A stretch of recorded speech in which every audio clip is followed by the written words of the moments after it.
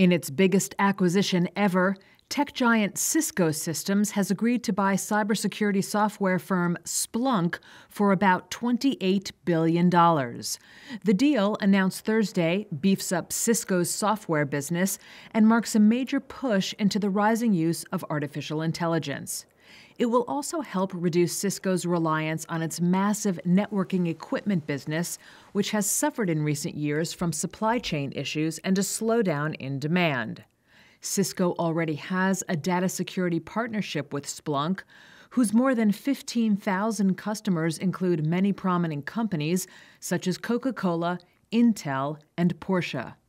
After a surge in revenue growth last year, Splunk has grappled with an industry-wide slowdown in demand wrought by rising interest rates and sticky inflation.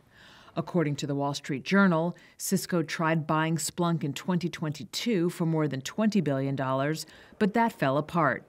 The deal is expected to close by the end of the third quarter of 2024, subject to regulatory approvals.